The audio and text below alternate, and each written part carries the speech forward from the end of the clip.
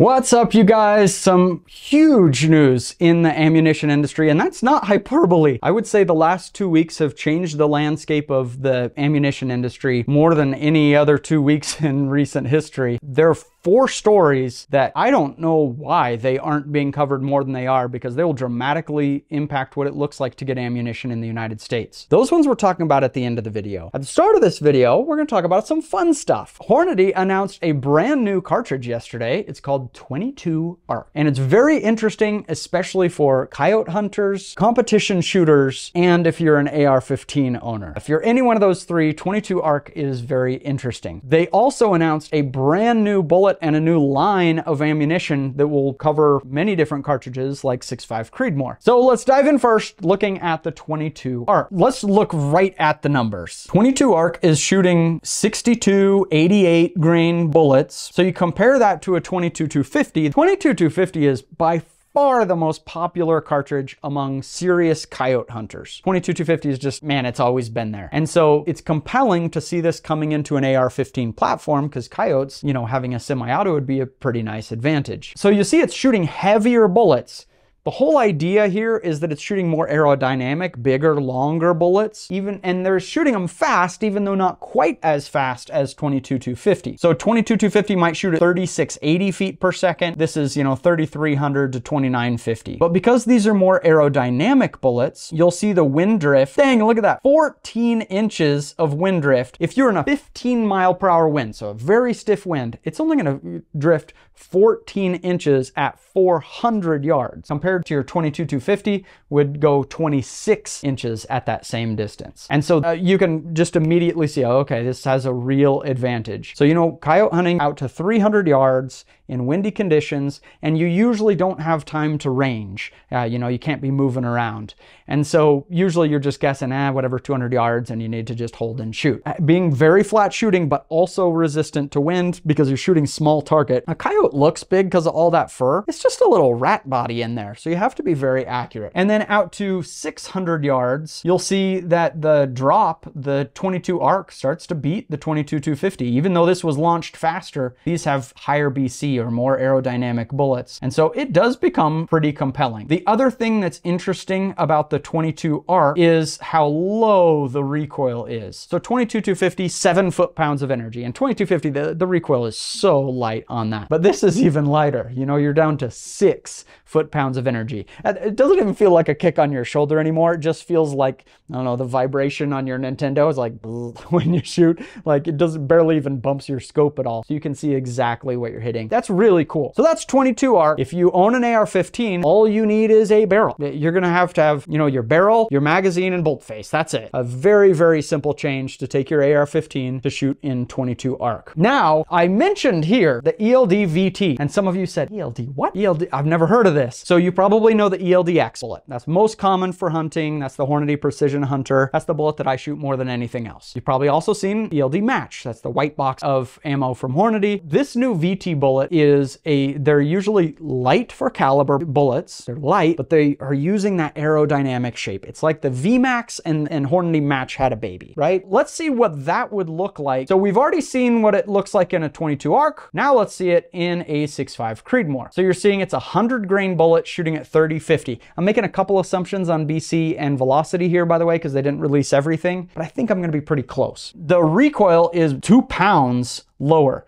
That is significant. It just helps you to see through that scope. Plus, obviously, if you have younger shooters, it's nice for that. The wind drift is not as good. The 143 is going to have a higher BC. Heavier bullets generally going to have a higher BC if all else is equal. But you'll see the drop is much less at 400, 3.5 inches, whatever, 4 inches at 600 yards. So is it a game changer for the 6.5 Creedmoor? No. But if you want to take your 6.5 Creedmoor and turn it into a coyote gun, perfect opportunity. I think it will also, the VT bullet will have definite application in match, probably in the 22 caliber, etc. You're going to see this released in the new V-Match line of ammo. Okay, we've had our fun. Fun is over. Fun's done in this video. Now we need to talk about something way more important than what we just talked about. There are 4 stories that have completely changed the ammunition landscape. They were just a blip on most people's radar. It happened just very recently, the last 1 and 2 weeks. And I don't think we're talking about this nearly enough. In fact, most of you probably haven't seen these stories. I'm going to use today's video sponsor, which is Ground News, to help highlight these stories. First, let's talk a little bit about Ground News, then we'll get into these stories as we do. So look at Ground News. This is so cool. Basically, what they do is they go and collect news stories from lots of different organizations,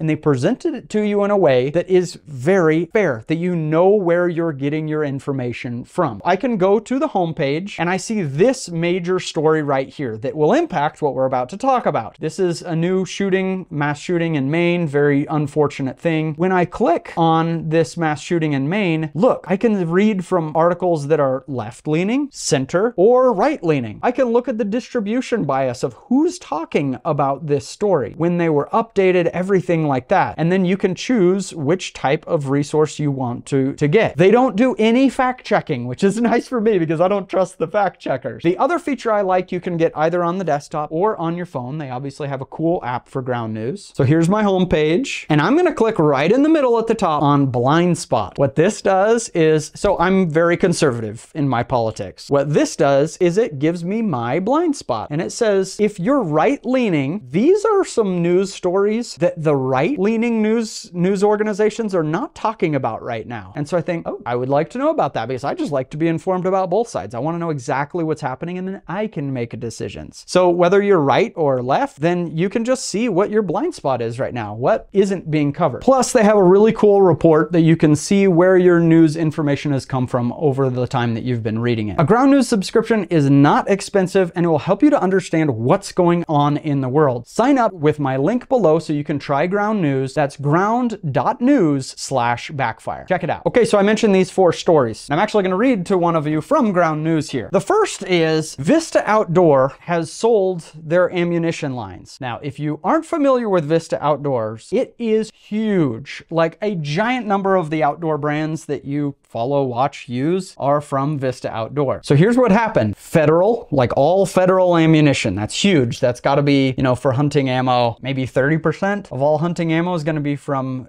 federal. Then you have Remington. Then you have CCI that, you know, is very important if you're a reloader. We've pretty much only get primers from Federal and CCI. That's really all we see on shelves. Plus other companies, Spear and more. And I said Remington, it's Remington ammo. And so all those combined, that's a huge chunk of the US ammo supply. Whether you're a hunter, defensive, tactical, competition shooter, whatever, that is a giant percentage of all ammunition in the United States. That company was just sold for $1.9 billion, that chunk of Vista Outdoors. And who did they sell it to?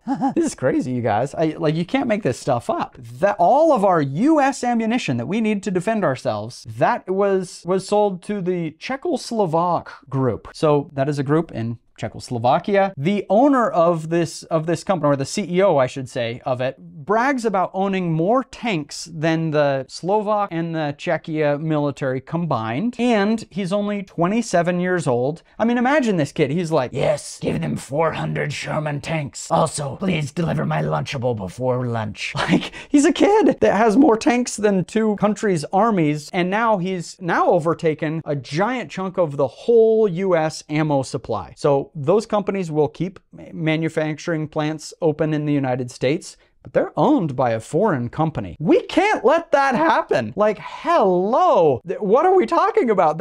We need that in the United States, and we cannot have a company that owns a giant chunk of our ammo supply being overseas. Why can't we allow that? Well, because look at the next story.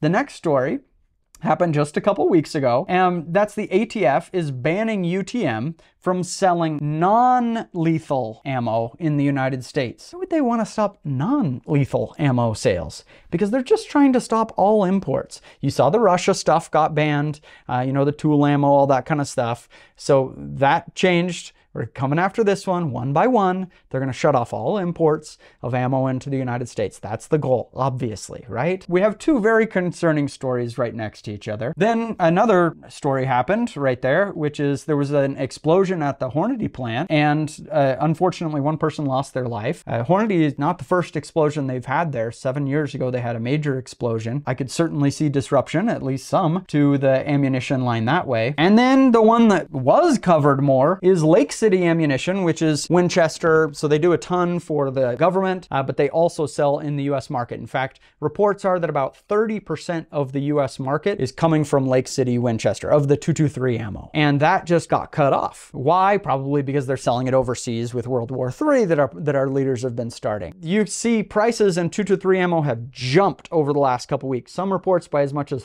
39%. 223 ammo is going way up. I really hope that this doesn't initiate another couple years of panic buying and everything. But the way that this is moving, with cutting off import, the US government no longer supplying to civilians, at least for who knows how long, and if this sale goes through of having all those ammo companies controlled by a country that I do not want in charge of our ammo supply, we could be in serious trouble. The Second Amendment could be in serious trouble if we can't feed our firearms. So what's the upshot of all this news? Well, for me, it's this.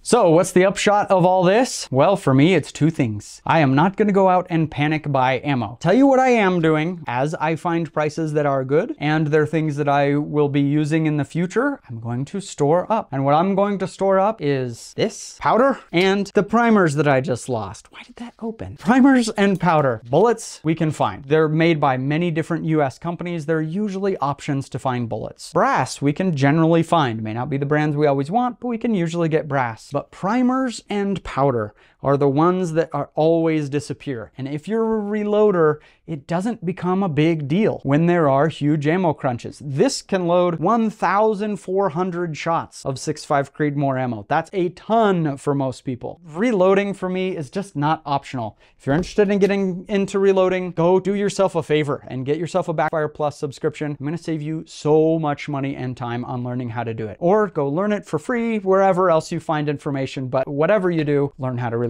I really feel like that's the lesson from today. See you guys.